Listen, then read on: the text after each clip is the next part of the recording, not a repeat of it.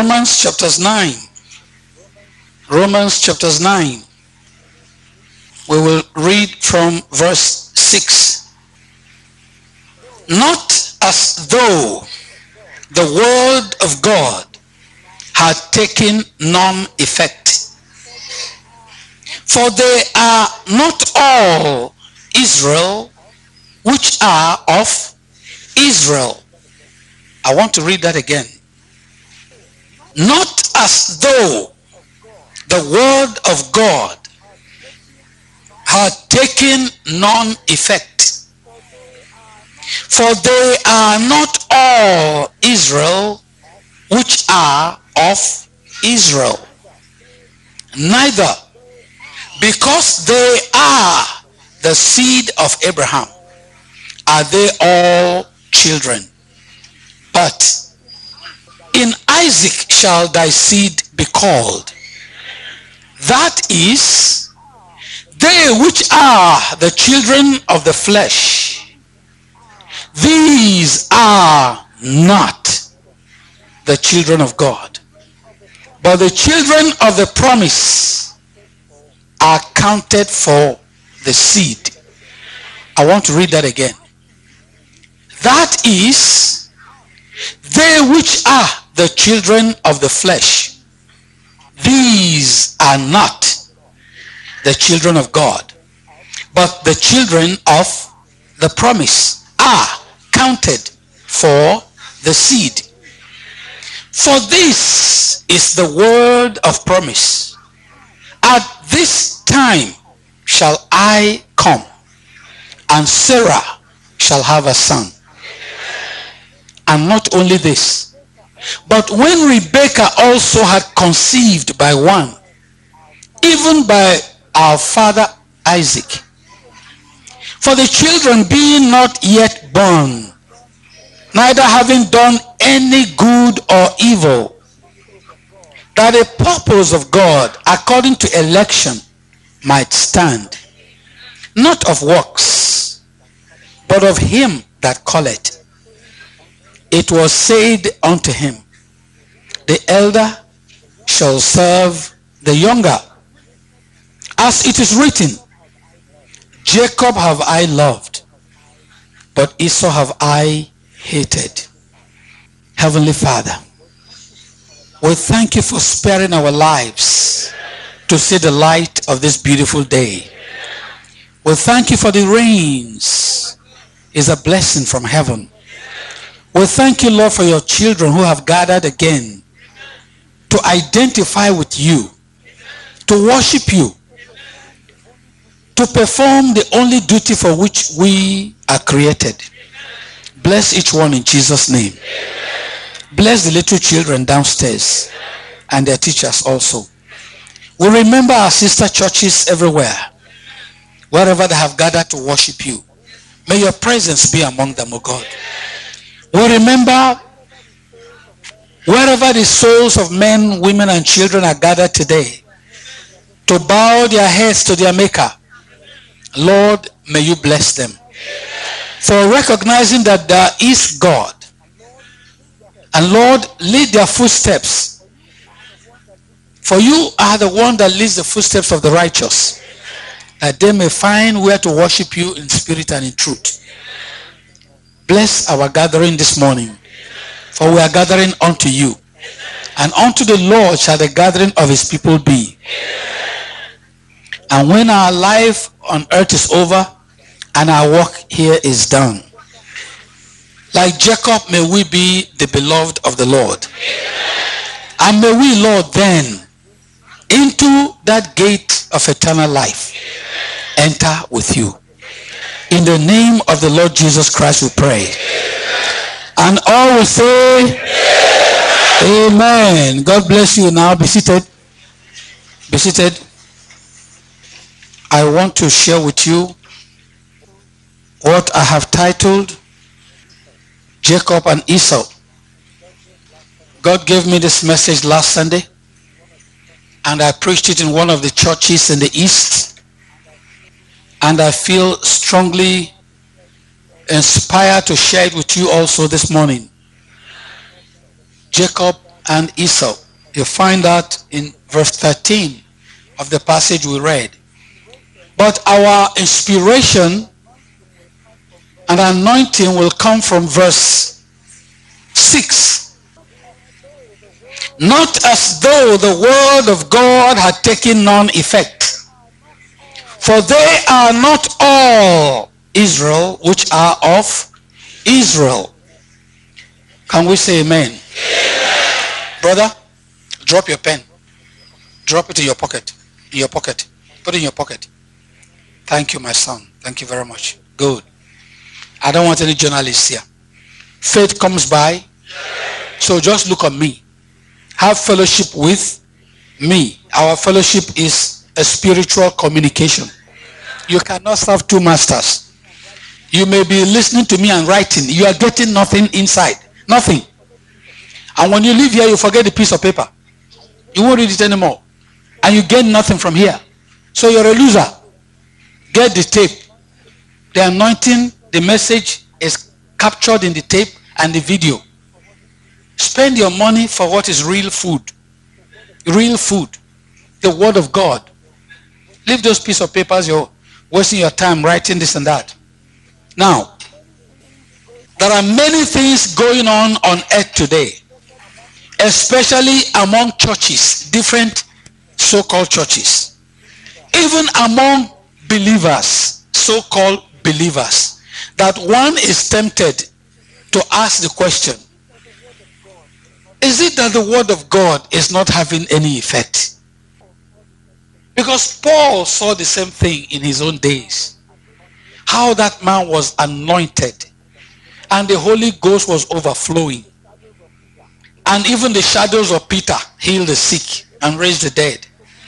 Even napkins taken from the body of Paul while in prison, restricted, moved out from him and carried with it the anointing that God gave that man to reach out to the Gentiles and heal the sick and deliver those in bondage of Satan. Yet Paul was so worried about the activities and the fruits that emanate from the people supposedly beneficiaries of the anointing that was upon him, that he had to say, is it that the word of God has had no effect? Paul was asking. Brother Branham asked the same question. Peter asked the same question. In fact, if you read the book of Jude, it is worse. So, what is the answer to this question? Is it that the word of God we have heard for years in and years out has had no effect? The Holy Spirit gave us the answer in the same passage or the next verses, that it is not that the word of God has had no effect. The truth is, all are not children of God. Can we say amen? The fact about it is, not all that are in Israel are Israelites. In other words, not all that say, Lord, Lord, shall enter into the kingdom. Then the gates of life eternal may I enter, Lord, with thee. Not all will enter. Why? The word of God is what will take you into that gate. And if the word of God is not working, it's not transforming you, there is no way you can get or you be qualified, perfected to enter into that gate. It's a shocking, very fearful passage to realize that there are people that are not children of God. Some sons of God have gotten themselves hooked and married to women who are not daughters of God. Some precious, precious daughters of God have gotten themselves hooked with men who are not sons of God.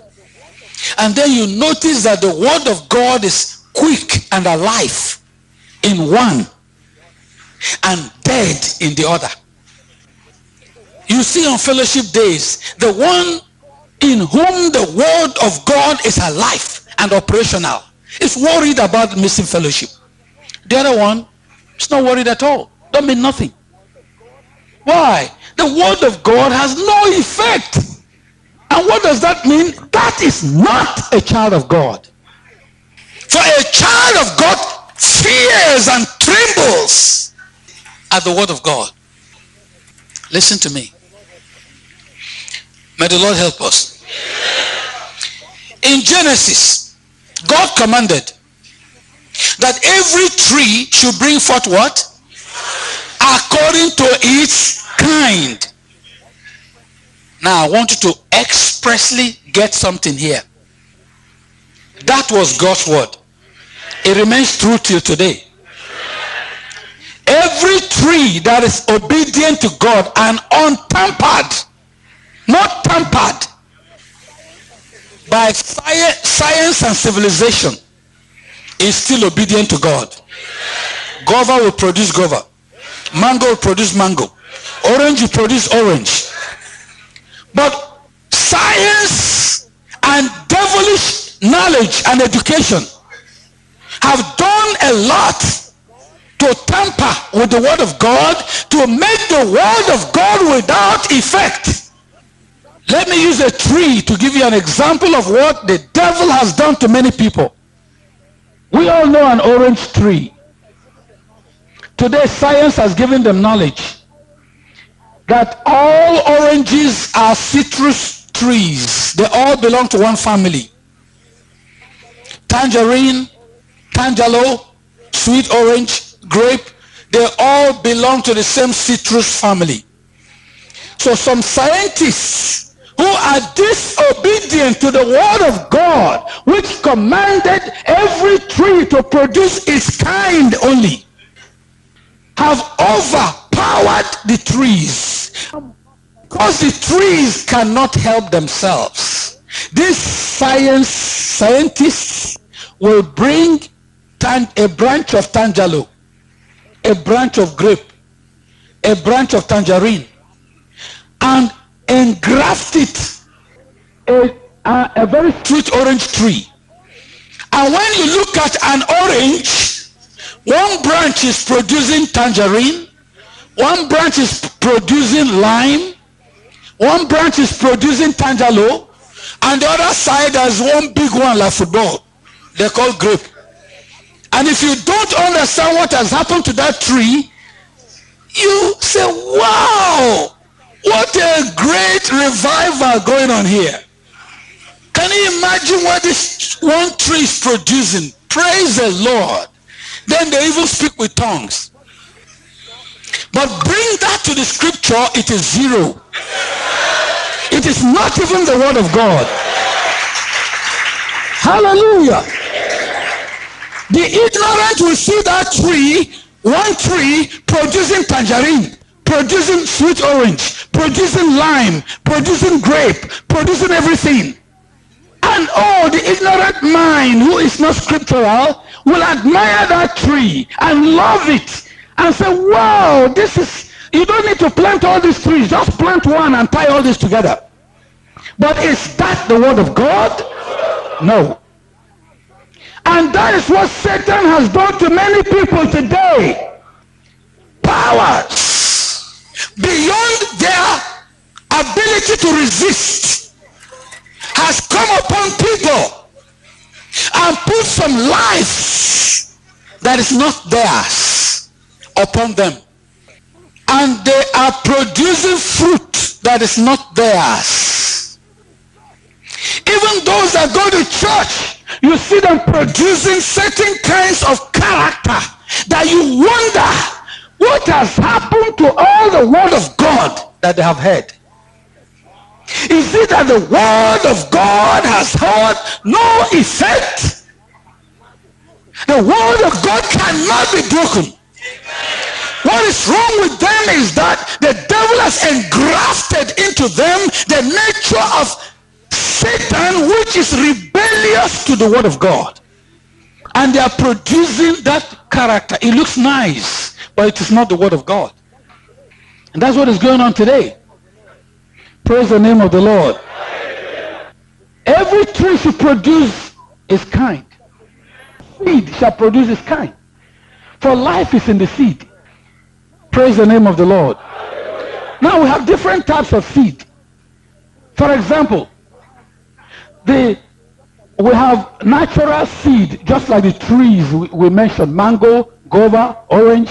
These are seed that produce natural trees. Then we have spiritual seed, which is the word of God. Amen?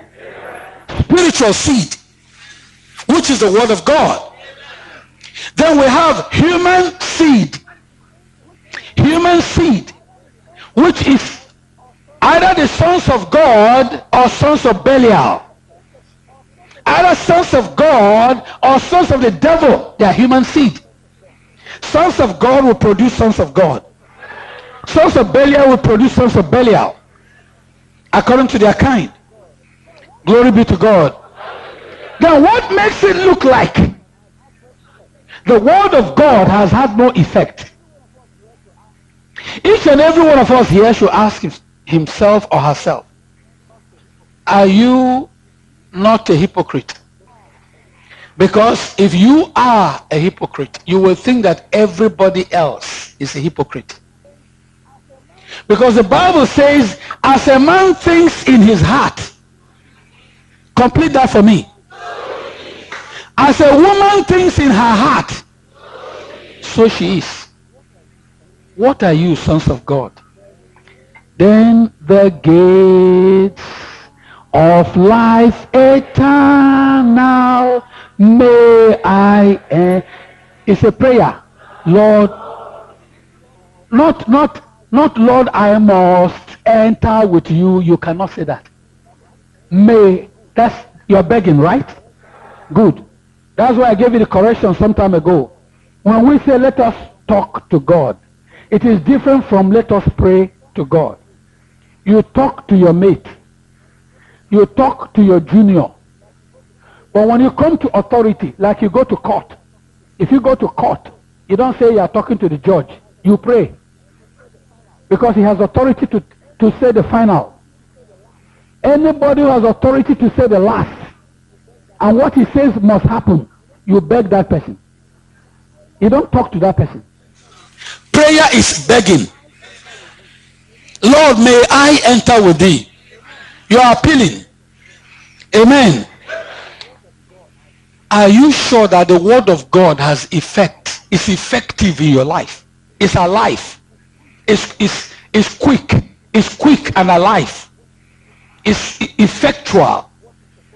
It's reproducing what it's supposed to produce. Not all in our church we have the word of God. Yes. But what value, what profit is that word?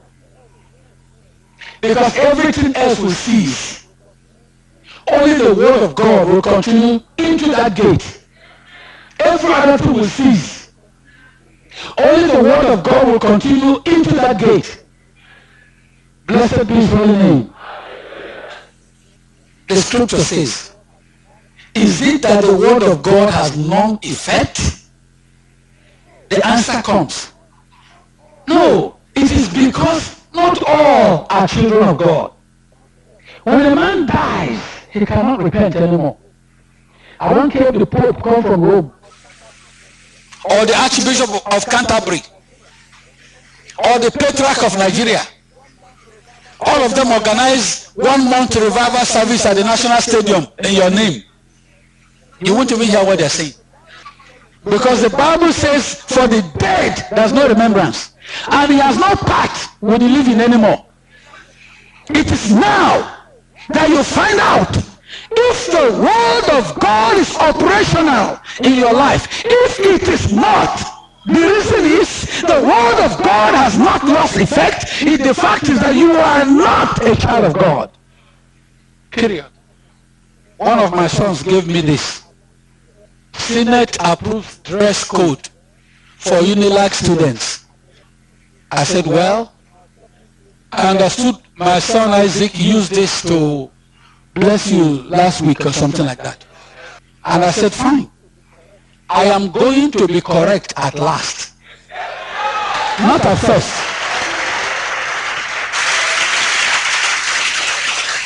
Not at first. Amen.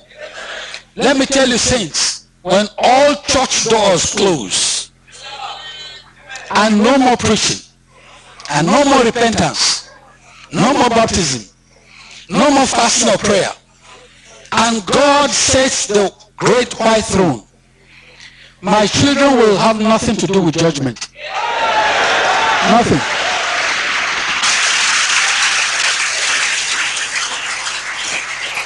Amen. You know why? They have been judged. And they accepted their judgment. And they took correction. And the grace of God was made available for them. So they are not coming into any judgment. Glory be to our God.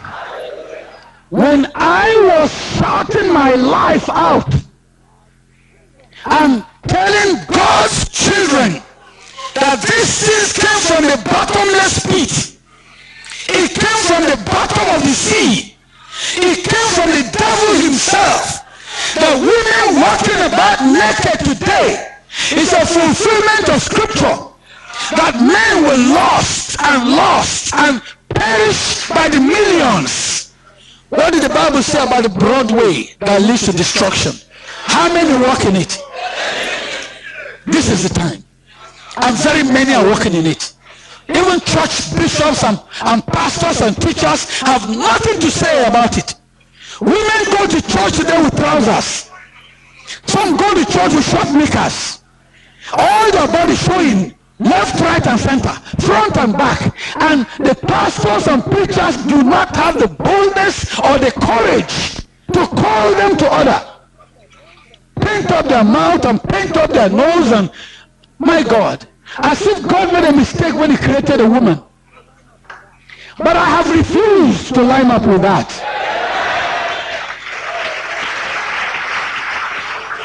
Glory be to our God. Because I know where it's coming from and I know where it will go back to. Blessed be the name of our God. Brother Branham spoke about it in one of the messages, how he saw a vision of hell and how the painted up faces came from hell. He spoke about Jezebel, the first woman in the Bible to paint up her face. What was her reward? Dogs ate her. And people were angry with me. Even some of my children here said, I am too archaic for their liking. Too old-fashioned preacher for their liking. But you know what?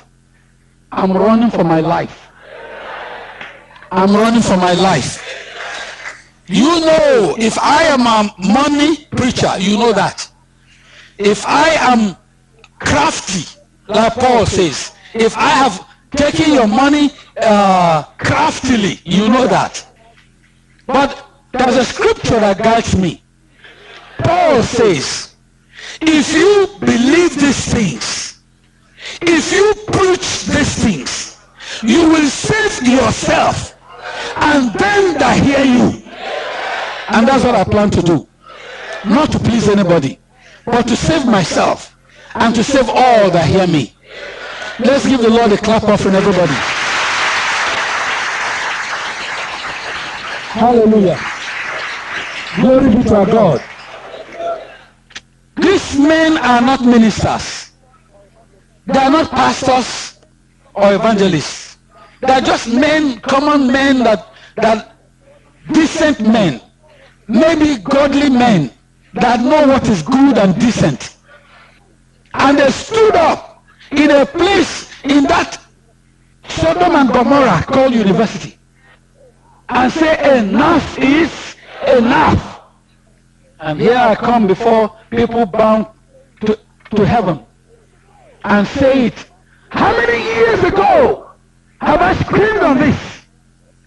I am going to be correct at last. Not at first. No, at last. When it's all over. When it's all over. I know. As long as God gives me grace and boldness to stand by the scriptures, I will be correct at last.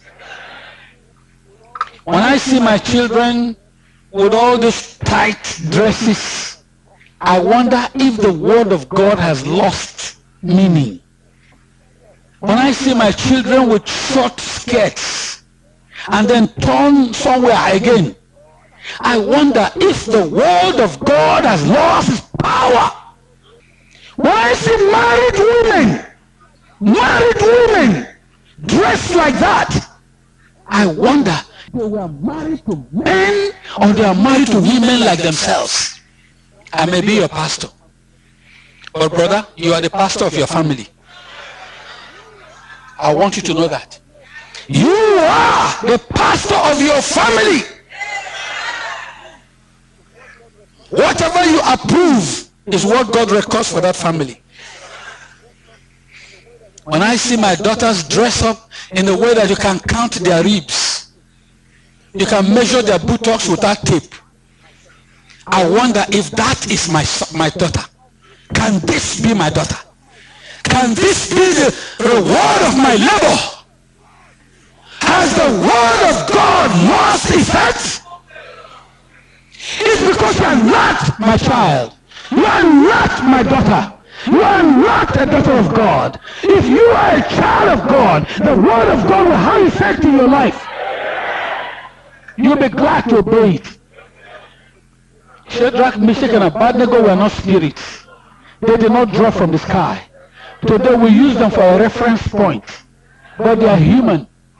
They were young men like you and I. Young men, I don't mean old men, young men. Esther was a young lady. Mary was a young lady. These people reserved themselves for the use of God. They did not get carried away by fashion of their day. Today we preach about them. Today we are proud of them. But where are the Marys of today? Where are the Esthers today? Where are the Shadrachs? Where are the Daniels of God today? Has the word of God lost effect? I want to hear you answer me. Why? Because not all in Israel are of Israel. But the Lord help us. Now, why is it that it looks like the word of God has lost effect? Listen to this. The reason is simple. The activities of these children of the flesh, who always try to please the flesh, who want to be in vogue, who want to be carried away with the world like a dead fish, no resistance at all. Somebody told me, how can you say in this age that we are in, a woman should still be plaiting her hair? I said, show me which law says she should not. He said, well, the time has changed, so we should change with the time. I said, well, the God I worship does not change. My God does not change. And his word remains the same. Glory be to our God. Listen, my daughters, let me advise you. All the women of the world may fry and palm their hair. Let me give you a secret. Every real man loves natural beauty. Hide that in your heart. And every real woman will admire you. Secretly, they admire your long hair. They admire your courage to be different. They admire your courage to be natural. They want to be like you, but they don't have that power inside. So they are carried along with like dead fish. So be what you are. You are in the world, but you are not a part of the world. Why does it look like in churches, among believers, it looks like the word of God has lost effect? I tell you, it's because the activities of these worldly people, fleshly people, that the Bible says are not children of God. Their activities are more pronounced. They make more noise. They are all over the place. People see them more. But the activities of the real seed, real spiritual children of God are not pronounced. They are meek. They are humble. They are not inquisitive of popularity. They are very simple. See? And so it looks like those fleshly people who are not children of God are dominating. So everybody sees them more. Let me give you an example. You women, tell me. You want to cook rice.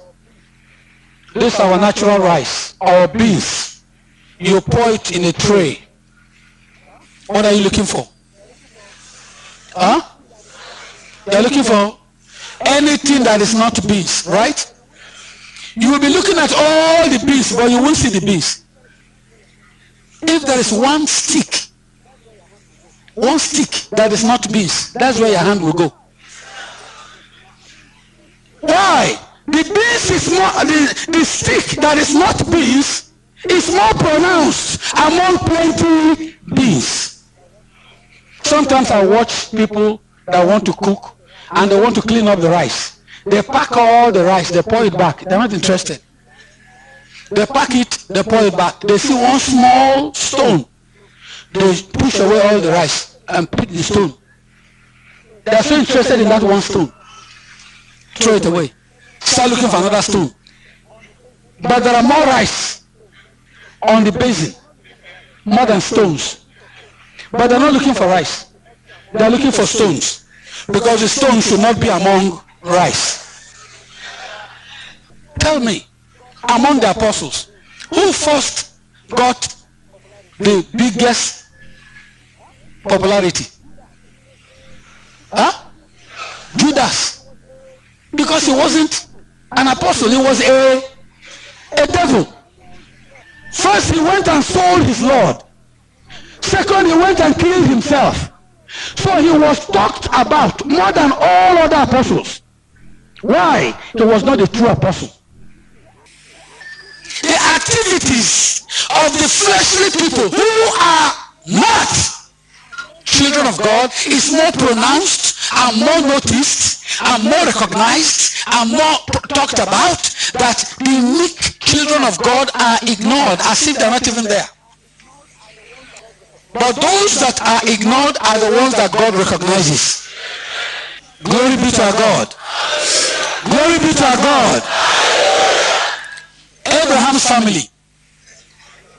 Abraham's family is a good example of the church today. Abraham's family is a good example of the church today. Because the Bible talked about two children there. One was Isaac, and one was, I wonder, Abraham's children were Isaac and Ishmael. The Bible says that child that was born out of the flesh, he is not a child of God. But the one that is born of promise, that is the one that is counted as a child of God. Blessed be his holy name. Two children. One is of the flesh. One is of the spirit. If your Bible is still open, Romans chapter 9, I want you to look at verse 7.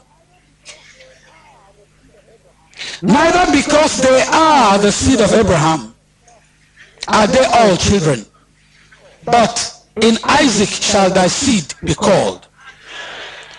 That is, they which are the children of the flesh, these are not the children of God.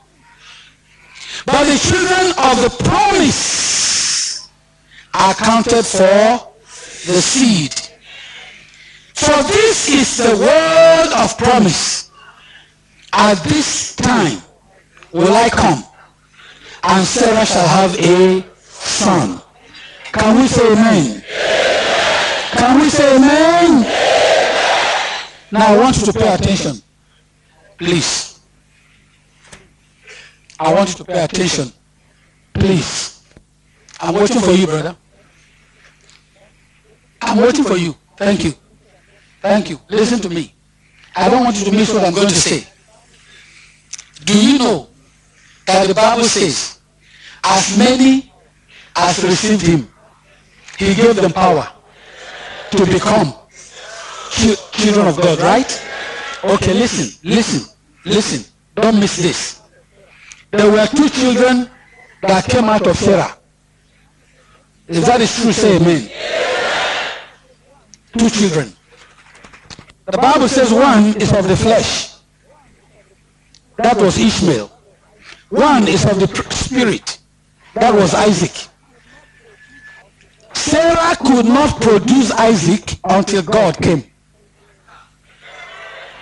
That was the promise. At this time I will. That is promise, right? I will, and Sarah will. Until God comes, Sarah cannot have Isaac. Is that true? Sarah did not need God to come for her to have Ishmael. Can you see the difference? Can you see the difference? The difference between a child of God and someone who is not a child of God is big. It is divine and it is big. All those that did not need God to come before they are born, they are not children of God, because no promise from God. But Sarah could not have Isaac until God came. For it's not by power or by might, but by the Spirit of. The Bible says, as many as are born of the Spirit, they are children of God. And if you don't have the Spirit of God, you are not a child of God. He said, this is the promise.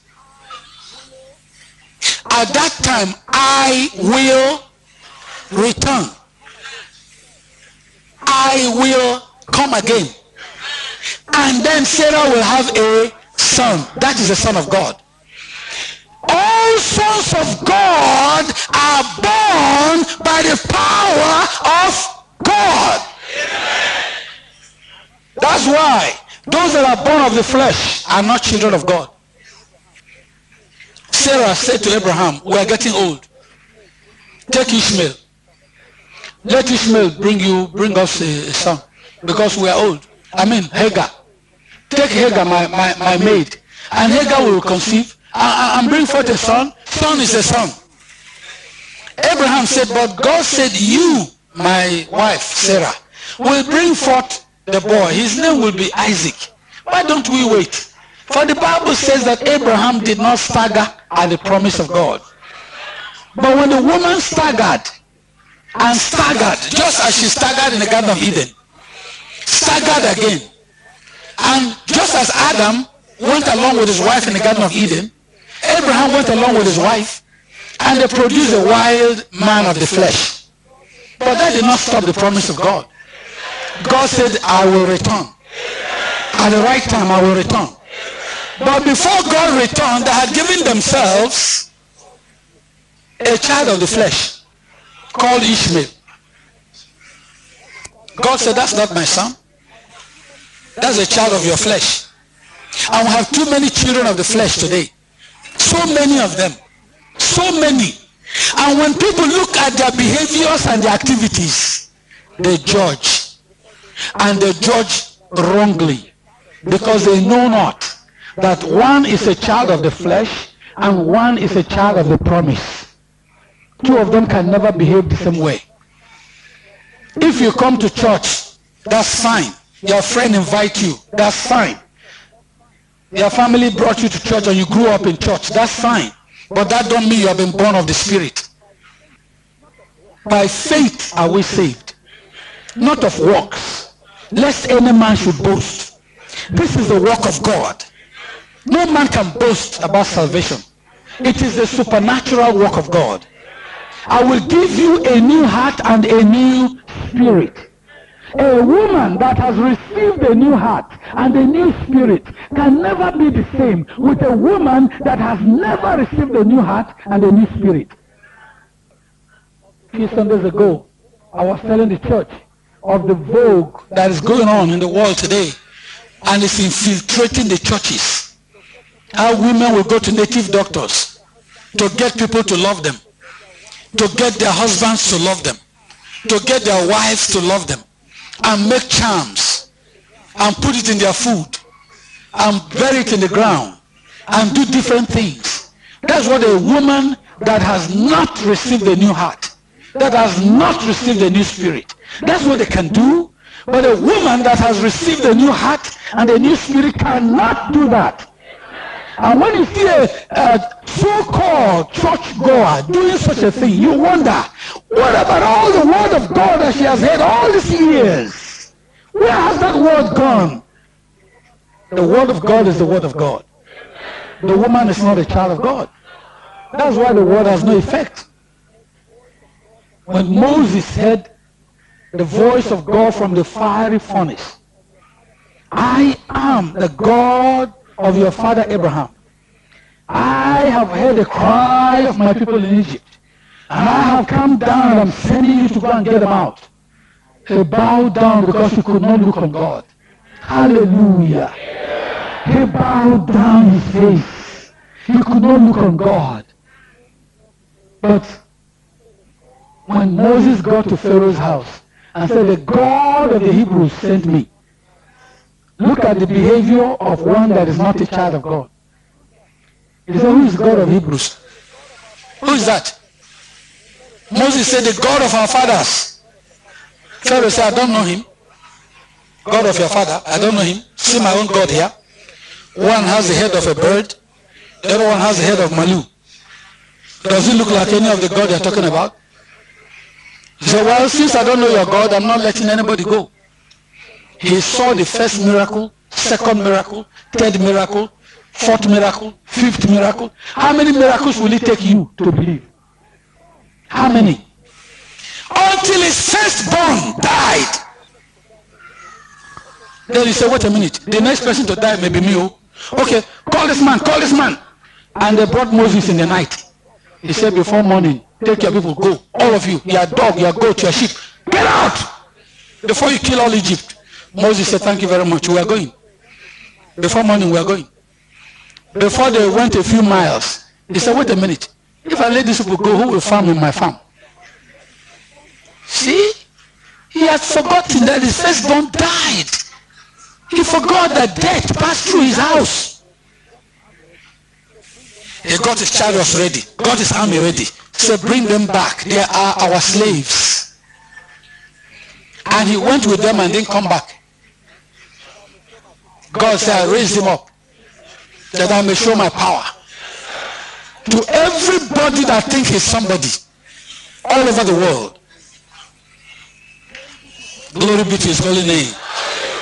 Glory be to his holy name. There's something we must always remember. There are people who are not children of God. Don't be like them. When you see a sister dressing and she cannot walk because she wants to be like the world,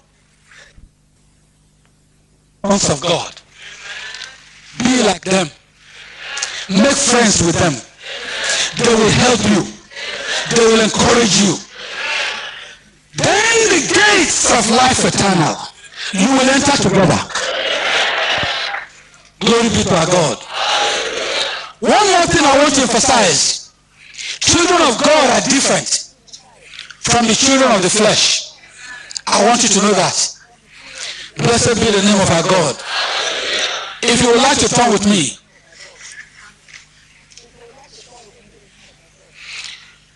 to Genesis chapter 18.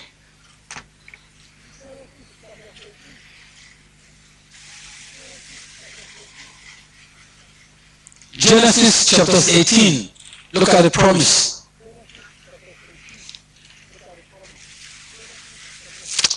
And verse 10. And he said, I will certainly return unto thee according to the time of life. And lo, Sarah thy wife shall have a son. And Sarah had it in the tent door which was behind him. Can we say amen? That was the promise.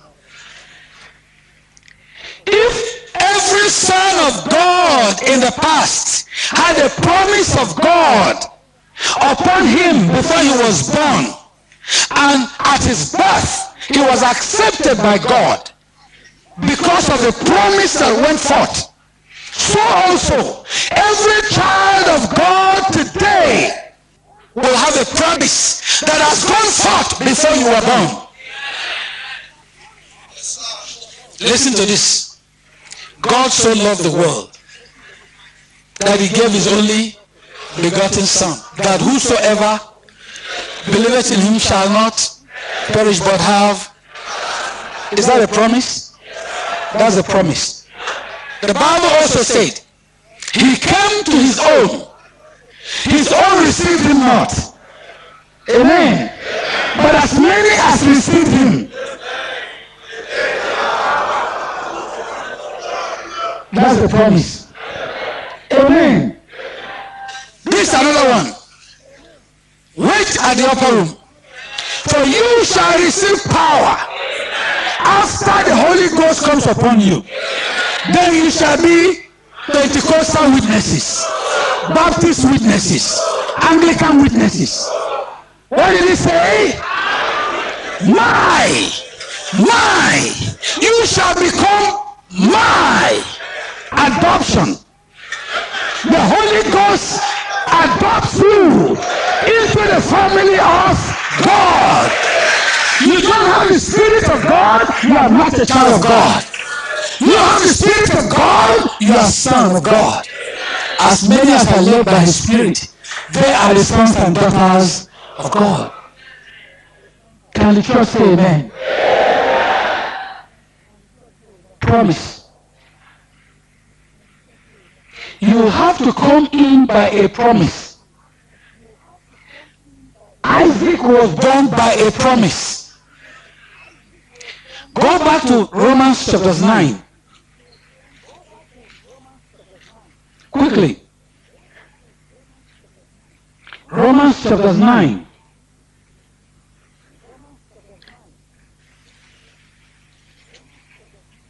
We're reading verse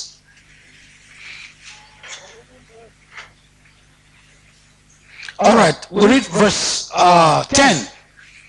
And not only this, but when Rebekah also had conceived by one, even by our father Isaac, correct?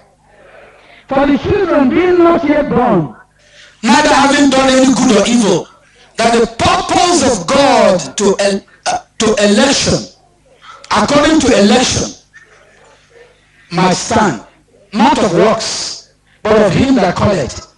It was said unto her, the elder shall serve the younger. Amen. The elder shall serve the younger. That's another promise. Is that true? Who was the elder?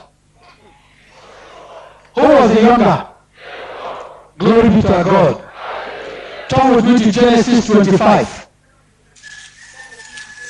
Genesis chapter 25. Very interesting experience. We're in verse 23.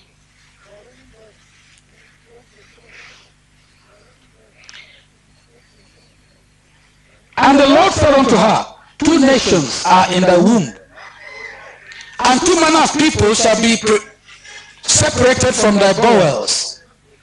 and the one people shall be stronger than the other people, and the elder shall serve the younger.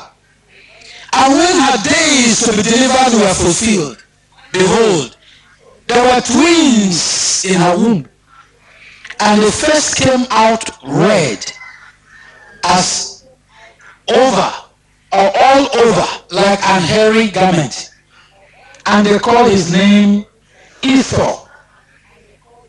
That's something. And after that came his brother out, and his hand took hold on Esau's heel, and his name was called Jacob. And Isaac was 80 years old when she bare them. Notice, there was no promise that went with Esau.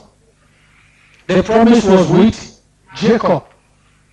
The elder shall serve the younger. Who benefits from the promise? Jacob. Because naturally, junior shall serve senior. Is that true? Naturally, the junior shall serve the senior. But now, because Jacob is the son of God, and the promise of God to you is that his children will be head and not the tail. Ishmael came before Isaac, but God made Isaac the head. Here Esau comes before Jacob. God makes Jacob the head. If you also are born by the promised word of God, you too will be head and not tail. I am a good example. And I thank God for his word in my life. You believe God's word without a doubt. The word of God has power in itself to perform that which he promised. It doesn't need your help. All you need to do is believe it. Look at a seed of corn. All it needs is a good ground. Put it in the ground, cover the ground, leave it there and go. It has power in itself to germinate. Amen. If your heart is a good ground, let the word of God drop. Swallow it completely. Amen. And you'll find out that it has power in itself to transform you to the head and not the tail. If you're not a hypocrite. So, every sincere child of God has a promise that God has made for you. And that promise will catch up with you. Because God's word cannot fail. Jacob represents God's children. God does not judge them absolutely because of their works. God judges them because of their faith and because of the promises that God gave them. We read in the Bible about Esau and Jacob concerning marriage. Esau heard that their father Isaac told Jacob not to marry. Isaac told Esau and Jacob not to marry the women around them who are not believers in the God of Israel, or the God of Abraham, as it was called then. God of Abraham. There was a time he was God of Abraham, because Isaac was not yet born. When Isaac was born, he became God of Abraham and God of Isaac, because Jacob was not yet born. When Jacob was born, he became God of Abraham, God of Isaac, and God of Jacob. And when he changed the name of Jacob, he became God of Israel. Glory be to his holy name. Don't learn it from around here. And when Esau saw that Jacob was willing to obey his father, he who is a child of the flesh, disobedient by nature, rebellious and stubborn by nature, because the flesh is always rebellious to the word of God. The Bible says the spirit and the flesh are always in disagreement. The spirit wants to obey, the flesh does not want to obey. Esau went out and married 2 at a time, just to ridicule his father. Why? He's a child of the flesh. And then one that is ignorant can say, why should the son of a prophet disobey a prophet? Why? It's because that child was born of the flesh, and he had no promise of God in his life. But look at Jacob, the son that has promise, a spiritual son. Look at what he had to pass through to get a wife. He had to travel down to where his father and mother ordained for him to go. He didn't say, well, my senior brother has got 2 here already. Why should I travel to where I don't know? Papa, allow me now. Let me marry this one is a very small girl. Before she grows up, she will believe in the God of Abraham. See? Or just get one girl, come to their house and pretend to be believer in the God of Abraham, like so many do today. Just bring somebody to church who is not a believer to deceive yourself. That's fine. Every Abraham must marry Sarah, and every Ananias must marry Sapphira. Period. God cannot be mocked. For what a woman sow, that she shall reap. What a man sow, that he will reap. Jacob had to travel in obedience. Why? He's a child of promise. He's a child of God. He traveled to where he doesn't know. He even had to use a stone to be his pillow in the night. See where obedience took him to. Obedience took him to where he saw the gates of heaven, where he saw angels going up, angels coming down, and he looked a little bit more and he saw God sitting on the throne. Glory be to our God. Hallelujah.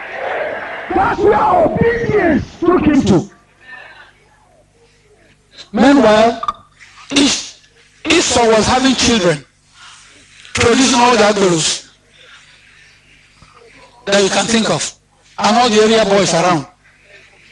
And Jacob, when he got to the destination to get a wife, sons of God, listen, you will be tried. For everyone that cometh to God must be tried. And trials are different types. Don't ask questions. Only believe. All things are possible. Oh, my business has not been good for 10 years. Oh, I have not had a child. Oh, I have not. What is that to God? When we talk about Job, how do you feel? Don't you feel proud of that man? God must have Job today. God must have Shadrach today. God must have Daniel today. God must have Sarah today. God must have Rebecca today. God must have all these people. But let me tell you, if God chooses you to pass through any of these experiences, it is for his glory and your blessing. Because the day he will remember you, he will put laughter in your mouth until all your teeth will show. You will laugh until you can't laugh anymore. Because he doesn't forget. He never forgets. Look at Jacob, a son of God. Look at where he's going. Obedience had led him to the very throne of God, the gates of heaven. And he saw what disobedience could not see. And that's why when I see my children pay their tithes and others could not, I know why. Obedience sees things that disobedience cannot see. When I see my children come and work for the Lord in the camp, carrying gravels and shovels and digging as if they're laborers, I say to myself, obedience has seen. Obedience has seen what disobedience can never see. And he went from there. And in the morning he woke up and he took that stone, poured oil on top of it, anointed a stone, That's all he had. He anointed a stone and said, "Oh Lord God, if you will take me to where I'm going and give me a wife and bring me back in peace, I will worship you. And I will pay my tithe of everything that you give me. 1/10 is yours." When he hadn't got it, he had already paid. Some of you have it, and for 6 months you haven't paid. Disobedience can never see what obedience can see. And he went and he got to the well. First thing he did was serve. He saw some people sitting at the well and said, "Do you know Laban?" They said, "Yes, we know Laban. Is he alright?" "Oh yes, he's fine." "Where does he live?" "Oh, down that side." "Oh, look at his daughter coming to water the sheep." And when he saw Rebecca, "Wow, such a pretty girl." And he said, "Can I water a sheep for you?" "Fine, thank you." Water the sheep. "Well, I am Rebecca's son, your mother, your father's sister and all that." "Oh, sure, okay, let me go and tell my father." And from the well to the house, to make it honorable. Some people, their own engagement starts from the street. From the street to one corner by the corner. You know what I mean? By the corner. And it becomes secret until they're deceiving themselves. "I am Rebecca's daughter, your father's brother." "Oh, can I see your father?" "Sure." From there, straight home. There's no secret about it. And when they got there, he began to serve Laban. He didn't talk about marriage. He was serving Laban faithfully. Why? Obedience brought him. There's a promise of God upon him. The blessings of his father was upon him. The blessings of his mother was upon him. He had nothing to worry about. Just wait for God. And he served. And he served. And he took care of the sheep. I don't know how long it was. One day, God moved Laban and said, "This man can't be serving for nothing. You should pay him." Then Laban called him and said, "Well, my sister's son, you have been a good servant, and you can't continue to serve for nothing. What will be your reward? What would you want me to give you?" So, "Well, sir, as a matter of fact, I came here to look for a wife, and I found one." "Where is that?" "I mean your daughter, Rebecca." "Oh, okay. Let me serve you, and then I'll be able to pay for her dowry." "Oh, no problem. How long will I serve you?" "Well, you're my relation, and I want you to marry her instead of somebody else from outside. So serve me for 7 years, and I'll give her to you." Wow. The Bible says 7 years was like 7 days. The man begins serve. The man begins. Brother, the man begins. He not begin by ice cream. He begin serve who? You want to write small letter, give one small pikin. You go stand for gate. Give sister. That's how you serve your own. You reap what you sow. Brother, Jacob begin to wait. He has seen the blessings of, but he has not reached him. We did not read everywhere that Rebecca became pregnant after 4 years service. Can somebody answer me here? Did Rebecca become pregnant? Oh. Somebody tell me. We did not read in the Bible that after 5 years, Rebecca and Jacob passed backyard, run away. Is that in your Bible? Okay. Why was he like that? Why was Jacob like this? Why is he so disciplined? Why?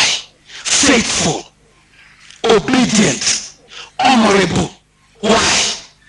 The spirit with which he was born is of God, not a crafty spirit. For the Bible says God is light and in him there's no darkness at all. But Satan, the Bible says, is very subtle, above all beasts. So, Jacob served for 7 years. My oh my. 7 years don't reach. You know what? Jacob is going to be a husband. I can imagine him sweep his house like never before. Sweep, move bed, move chair, bring down the fan, clean it. Wow! Or put a picture of Rebecca all over the wall. Wonderful husband. What will Mama say when he hears that I'm married? Papa will be very happy. This will be a wonderful night. All the friends will come, and I'm the guest of honor. Shall you take this one to be your older wife? I go say yes. Now from today, I will eat cooked food. Many things went on in his mind. Hallelujah! Not knowing that Laban was a 419. You must be tried. God knew all that would happen to that man, but he was being tried. That night, all the celebration going on, people dancing, flute, trumpet, everything, meat, drinks, food, everywhere, guests of honor, everybody full everywhere. While Jacob was busy, congratulating visitors that came, they cover Leah very well. Only the eye came out. And just drag her quietly from the back door into the room. Pierre. After all, there's no NEPA. So there's no way he's going to see. And they made sure the party went on till midnight. And when Jacob was tired, all he had to do was just lie down and sleep. Then the next morning he woke up after sleeping with his wife. Who are you? So my name is Leah. Leah what? What are you looking for? Where is Rebecca? Well, Rebecca is my junior sister. You have to discuss that with my father. But for now, I am your wife. That's all. Jacob said, is this how this world is? He felt like getting up and running away. Then he went to Laban. Why did you deceive me? You lied to me. This and that. We had an agreement. Rebecca, 7 years. This and that. Wait. You came from far away. This is another land entirely. By the custom of this land, the senior will marry first before the junior. We have heard that in your own place there, it is the senior that serves the junior according to your promise. But here, it is the junior that serves the senior. So, either you take Leah quietly, or there's nothing I can do about it. But Jacob said, I still love Rebecca. That's the person I want. Okay, 7 years again. That's the dowry. The man starts serving again. Serve. 14 years was like 14 days. When Jacob saw that his blessings were coming through Jacob, God was channeling his blessings and his prosperity through Jacob, he began to play tricks on the man. People will do that to you. Companies, they know you're honest. Companies, where you work, they know that you're an honest man, but they won't tell you. See? When they need somebody trustworthy for some responsible duties, they call you. Because they recognize you're very honest and God-fearing. But when promotion comes, they give to their friend. Don't worry, God knows all that. So, Jacob says from now on, Laban says from now on, all your salary will be white sheep. All the sheep that is white will be a salary. God said yes, let that be a salary. And Jacob agreed. And that year, all the sheep that was healthy and strong was all white. Laban said, no, it cannot be. I made a mistake. Your salary now, from now, will be spotted and speckled sheep. The one that have black, white, brown, yellow, that is your salary. Okay, I agree. Jacob prayed to God. And God told him a stick, cut this stick, carve it this way, peel it this way. Put it near the trough or the basin where mothers, female sheep come to deliver or come to drink water when they are pregnant. Jacob cut the stick, peel it, put it where they drink water. Every female, every sheep that is pregnant, that wants to drink water, comes to that trough. Drink, look up. What is this one? Never seen this kind of thing before. Then drink, look up. While it's looking, all the baby in their womb will turn to that speckle. God is God! Hallelujah! Hallelujah! Hallelujah! You are a son of God. Don't worry, let them play their tricks. God will catch up with them. Only believe. All things are possible. That year, all the healthy and strong sheep were speckled. Jacob said, what? What's going on here? And one day, Jacob saw that Laban was not happy with him anymore. He said, I want to go home. I want to go home. Let me go and see my parents. On his way, Esau, the carnal brother, always looking for trouble. The one that eternal life is not important to. The one that the things of God means nothing to. He heard the story that Jacob, his brother, was coming back. He amassed his army.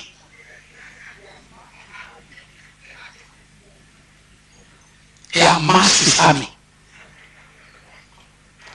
And on his way, Jacob heard that he was coming, and he prayed to God. And they stopped somewhere for the night, and God came down to meet Jacob. And they began to wrestle. Remember, God never went to Esau to wrestle with him. God came to Jacob and had a little wrestling. Can you imagine God wrestling with man? That's just father and son. Amen. And after the wrestling, Jacob's walking changed. His name changed. When you wrestle with God, your character will change. It will definitely change. You keep coming to church and going.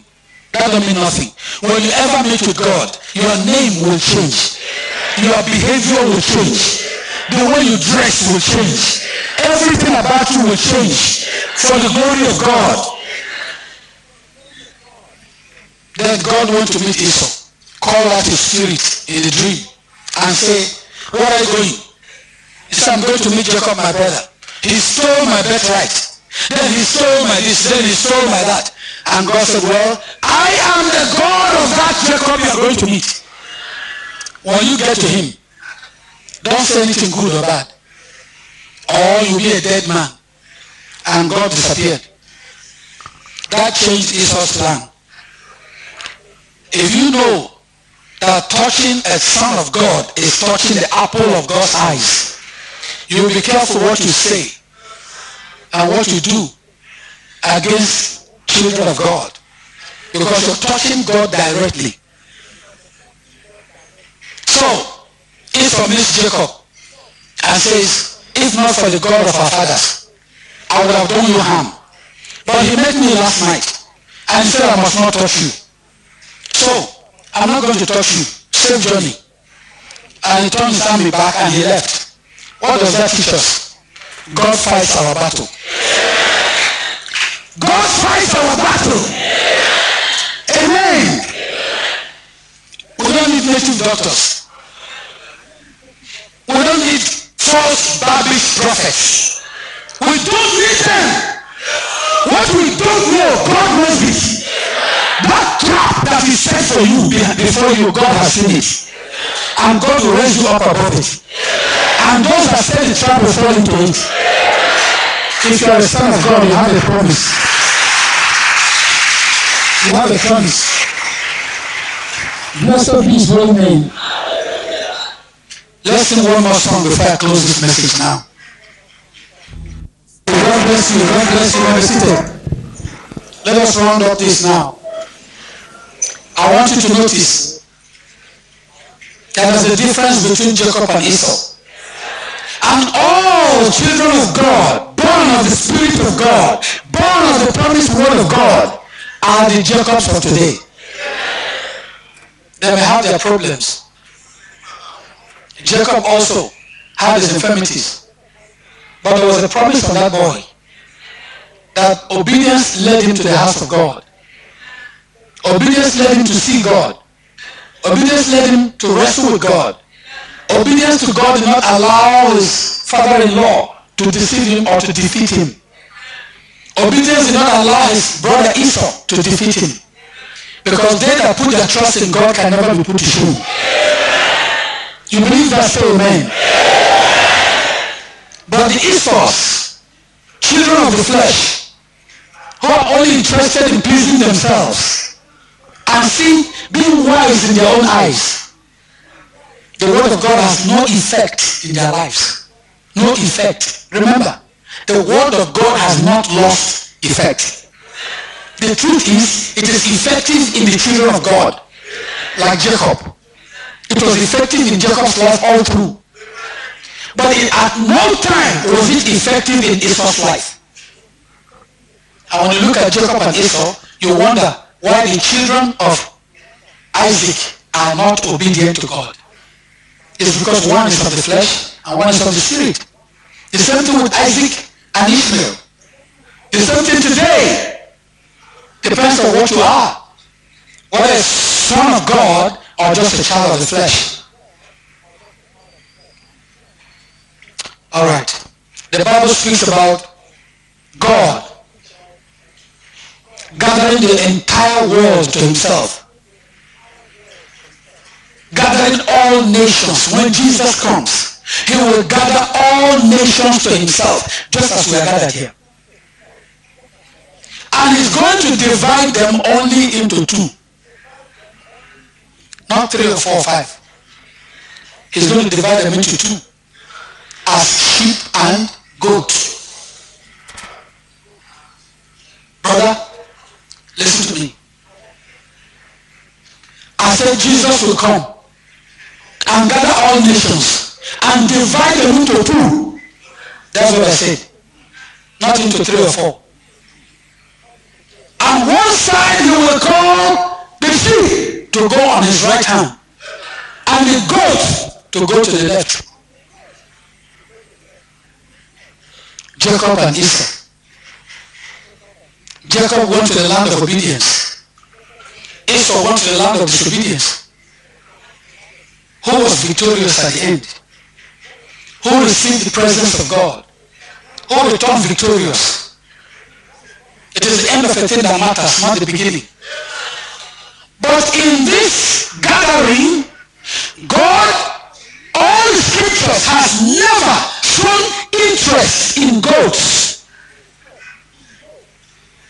God has always demonstrated his interest in his sheep, not in goats. The only time we see God showed interest in goats is in the sacrifice for sin. And God says, bring the goat and kill it. That's all. Bring it, kill it. As a sacrifice for sin. Finish. But in many scriptures, we see God demonstrating interest and, loving kindness for his sheep. Not one time did God do that for goats. And I want to show you that before we close now. Glory be to our God. Turn with me now to the book of John. The Gospel according to St. John, chapter 10. Chapter 10. I'm reading verse 11. I am the good shepherd. Amen? The good shepherd shepherd giveth his life for the goat. Huh? For what? There is no place you will find in the entire scripture that God showed any interest in the goat. Who are these goats? They are children of the flesh. Many times we sympathize with this carnal, stubborn, unbelieving, rebellious children of God, or children that think they are children of God, but they are not children of God, because if they are, they will not be rebellious, they will not be stubborn, they will be meek, they will be lowly in heart, for that is the nature and character of a sheep. And Jesus said, learn of me, for I am meek and lowly in heart. Turn also to the book of John, chapter 21. St. John, chapter 21, and verse 16. He said unto him again, the second time, Simon, son of Jonas, lovest thou me? He said unto him, Yea, Lord, thou knowest that I love thee. He said unto him, feed my sheep. You can read verse 15 to verse 17 to verse whatever you like. You will never see where God said, feed my goat. Never. He's not interested. And why are we interested in what God is not interested in?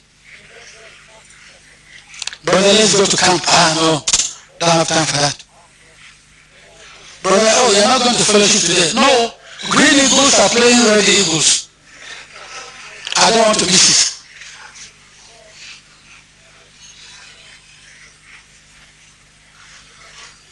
Sister, you're not going to sister's meeting today.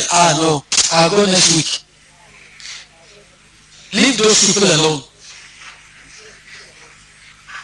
There are goats and there are sheep in the house of God. God only died for a sheep. God is the shepherd of the sheep. God commanded the servants to feed the sheep. He has no interest in the goat. And as long as you sympathize with these goats, evil communication will begin to corrupt good manners. Matthew chapter 10. ESAU and Jacob are two different people. Matthew 10 verse 16.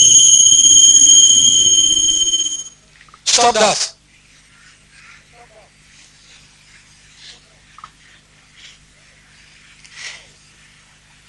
Behold, I send you forth as sheep in the midst of wolves. Be ye therefore wise as serpents, and harmless as dogs. Can we say amen? Can we say amen? Can we say amen?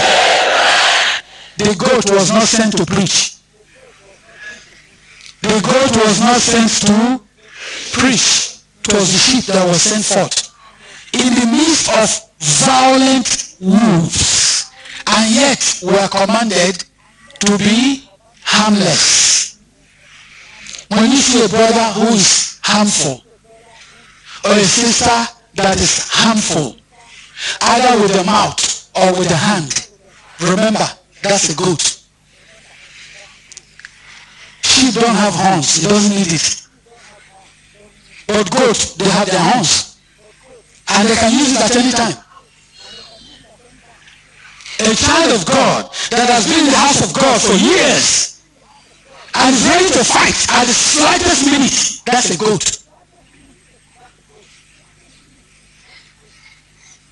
We are commanded to be harmless, to be wise, and to be harmless. Don't harm anybody. That's the commandment for sheep. God's interest is only in the sheep, not the goats, not Esau. You will find that God has no business with Esau. we can see in Jacob's life, every step of his life, we can see divine involvement, divine guidance, divine intervention, divine protection. In every part of Jacob's life, the hand of God is made manifest.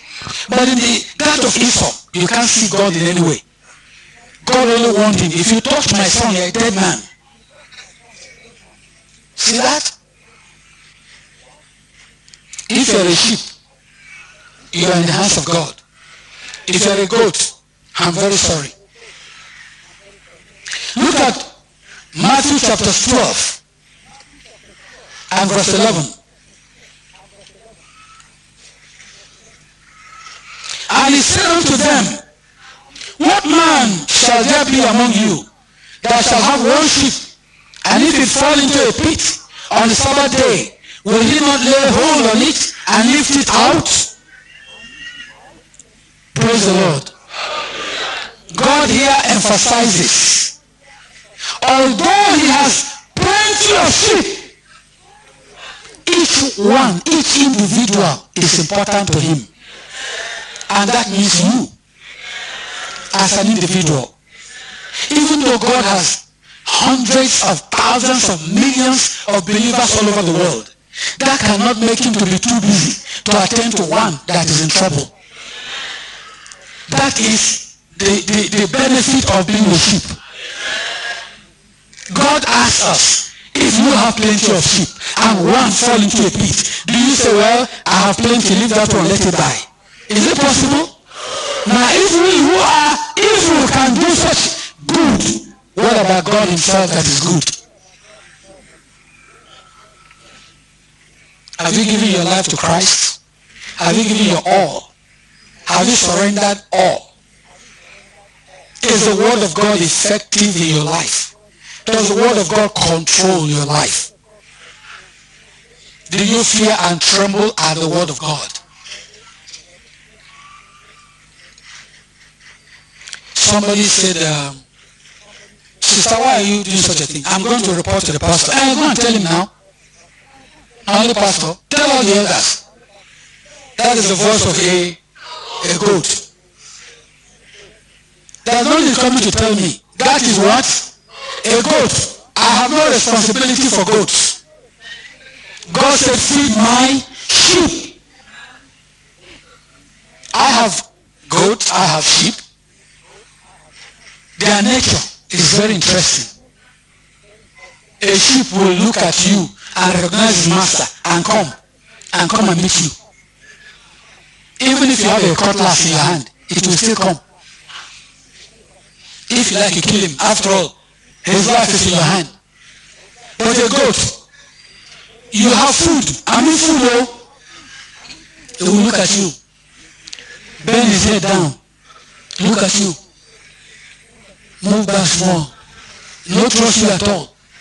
You don't have any life. Food, you want to give him food. You are coming here, he's going back. You are coming here, he's going back. Then when you drop the food and the sheep are eating, he will watch from far away. When he thinks that you have gone and there's no more danger, he will come, brap, brap, brap, brap, boom, boom, and all the sheep will give chance. Then the food belongs to him alone. That's a goat. That's his nature. And the sheep will be wondering whether they should eat or not. See, Esau was a goat. Everything about him was contrary. Contrary to his father. Contrary to Jacob. Contrary to his mother. No wonder why the mother says, when Jacob said, my father will discover and curse me, he said, let the curse be on me. Go and bring the thing. Because the mother was a spiritual woman. She knew what God told her. The junior will serve the senior. See? One people will be stronger than the other people. And today Israel is stronger than the Arabs. Amen. The word of God cannot fail. No matter how small, they are stronger. Because God is with them. And if God is with you, you are stronger. I don't care who your enemies are. Natural or spiritual, God with you, you are stronger than them all. Glory be to his holy name. So if you're a sheep, look at this wonderful promise. God says he's interested in you as an individual. If you fall into a pit, God will not be too busy with all the millions of other sheep. He will come and pick you out. That's the blessings of a sheep. Alright. Look at chapter 18. Matthew chapter 18. Verse 12.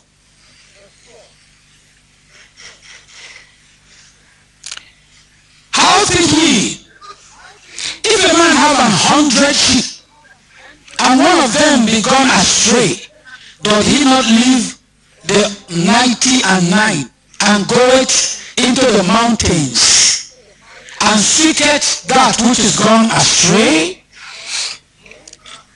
And if he be that, if so be that he find it, verily I say unto you, he rejoiceth more of that sheep than of the 99 which went not astray. Amen? Even so, it is not the will of your Father which is in heaven. Even so, it is not the will of your Father which is in heaven, that one of these little ones should perish. It is not the will of our Father in heaven that the weakest one among us shall perish. Amen? No matter what you're passing through, hang on.